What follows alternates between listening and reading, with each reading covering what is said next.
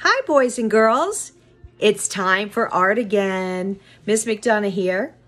I am so excited about this project. It has to do, with the holidays. Yeah, it's going to be fun. I have been working on this, trying to break it down to a way that it wouldn't be, that it would be more fun for you. Let's put it that way, okay? So anyways, what we are going to do, we are working on our complementary colors, okay? Complementary colors, I know we've worked on them before, but you guys seem to forget them. So we like to repeat, so that it helps to keep it in your memory. Well, complementary colors are yellow and purple, red and green, which we see a lot right now, Christmas time, and blue and orange. Okay, so that being said, we are going to make some ornaments. We have also been working on foreground, middle ground, and background. So what I want you to do, and this is what I did. I'm going to show you what I did. I went in my cupboard and looked around, and I found a big can, right? It's a big can. And I found a medium can. It's a little bit smaller than this one. And then I found an even smaller can. Okay, so I have 3 different sizes is what I did. 3 different sizes. Now, the reason I got cans is not because I'm going to eat, okay? It's because I use these to make circles, okay? Because you can find things in your house to trace shapes, right? So I use the cans to make circles. Okay, so this is what I started when I just started. This is the big one. This is the middle one, and this is the smaller one. So I'm making them into ornaments. Now, I hate to limit you to circles. So if you want to do something else, that's perfectly fine. But what you're going to do is you're going to do a big one in the foreground, a middle one, a medium one in the middle ground, and a smaller one in the background. Now, to decorate them, I started this one, as you can see, with zigzag lines, okay? And whichever BFFs, complementary colors, or BFFs, you know how we call them best friends, okay? Best friend colors, because they make each other look good, right? Red brings out green, green brings out red, orange and blue like the gators, purple and yellow. You see that a lot on royal things and stuff like that, because they make each other look good, okay? It's not because they sit there and they go, "Oh, I really like your wrapper." And this one says, "Ooh, I think you're cute." Yeah, well, no, it's because they make each other look really good, okay? So we have, this is blue and orange. But I did zigzag lines. So every other one on this one would be the opposite color, the complementary color. So if I decide to do my red and green on this one, I would do red, green, red, green, red, green, red, green. Now, you can do wavy lines, you could do curly lines, you could do diagonal lines. I'm going to leave that up to you. I'm going to do some right now to show you.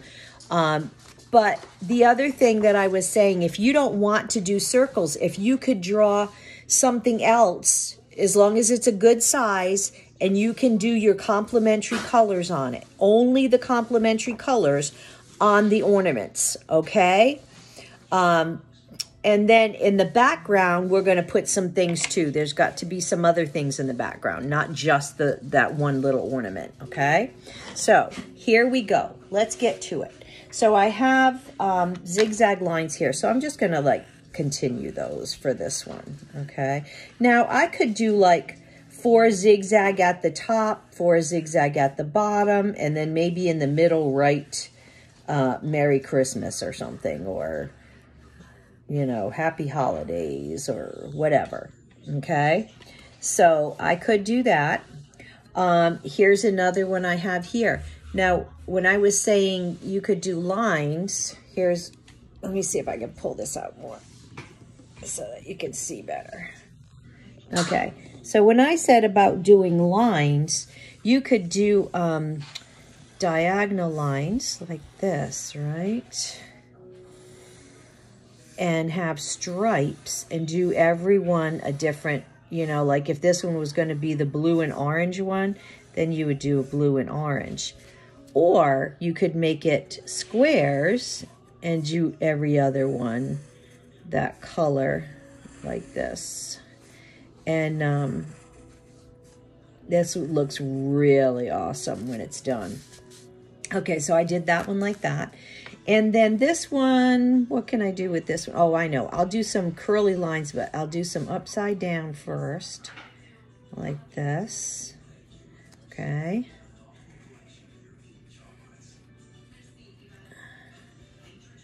All right, so I'm doing my curly lines. Remember these curly lines, like loop-de-loop, right?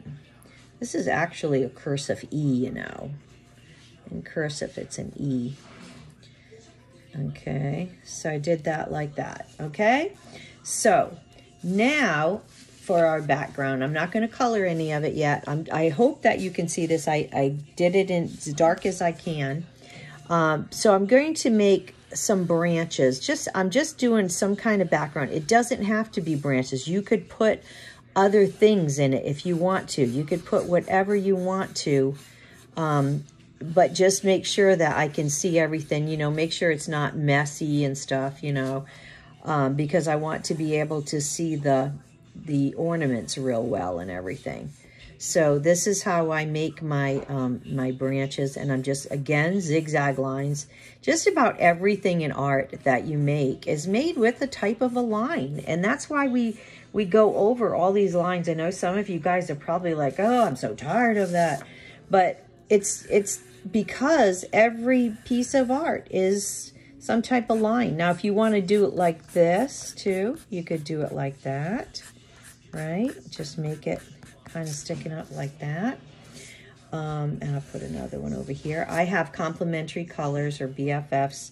If you want to write that, you can. You don't have to. You can just do some artwork, you know, make your background statement there. You could do like bells if you wanted to, or candy canes or something in the background. I want you to, you know, I try to encourage you guys to be creative. Don't just always copy everything I do. I love seeing it when you guys get original and you start doing your own thing on some of them. As long as you're doing the basics, which is, for this lesson, it is our foreground, middle ground, background, okay? And our complementary colors. So as long as you have that in there, if you want to, I would love for you to take some creative liberties, okay? And do something. I started doing some things, and then I just decided that I would stick to the basics for you guys, because some of you don't have a lot of supplies and things like that, and I know that, and so I don't want anybody to feel bad because they don't have something. I started doing something like this and was going to have you do every other square, but I decided I wanted to let you have a little bit of creativity and, you know, do some of your own stuff here. Oops, I lost one here. My son put some things down. And here's another one that I did here that I was trying to do. Just there's different things you can do. Oh, and this is another one that I may actually finish up and cut out later, trying to do. But then I traced these. I did not draw these, so I have to be honest. I had these foam kind of things that I had gotten at the Dollar Tree. So I had traced them, and that's how I did that. So I just want to show you there's different options, and I'm open for you to be creative, but this is a basic thing right here that I did.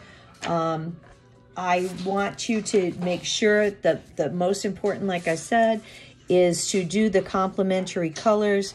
So like this one, if I'm going to do in red and green, then this part will be red. I would color all that in red. And I would then color in the other part in green.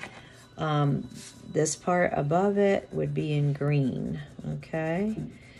So my red and green, and then I can go over here, and let's say this one was going to be my blue and orange one. So I take my blue crayon here, and every other, I like to usually trace it over first when it's little squares like that. Okay, so every other one I would do with blue, right? And then go back with my orange and do my orange, okay? Now, normally I would trace over these with marker first too, so you can see them better, but I'm hoping you can see them pretty well. But I will get this completed, and then my last one would be my purple and yellow. So I could do this like this and just do this part all purple, and just the purple in the little loops here. Okay.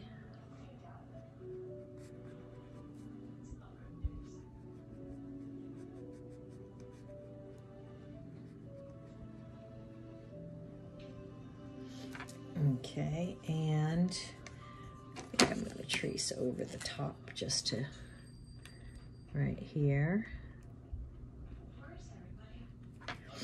And here's, whoops, yeah, my yellow. That's what I wanted. Put my yellow up here, and then I would have this one in yellow. So you guys are, you know, in 4th and 5th grade, so I'm pretty sure you can figure the rest of this out. So it would be yellow, purple, yellow, okay? So this is what you're going to be doing. And don't forget, I do expect you to color in. You know, if you do branches like this, you're going to color them in, okay?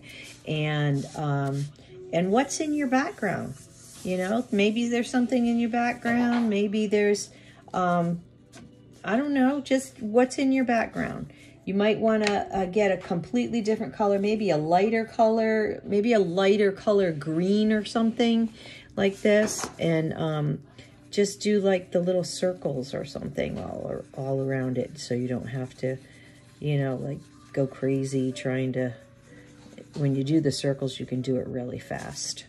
Okay, so anyways, I hope you have fun doing this. I've been playing with these for a while now, a few hours, and just having fun with them.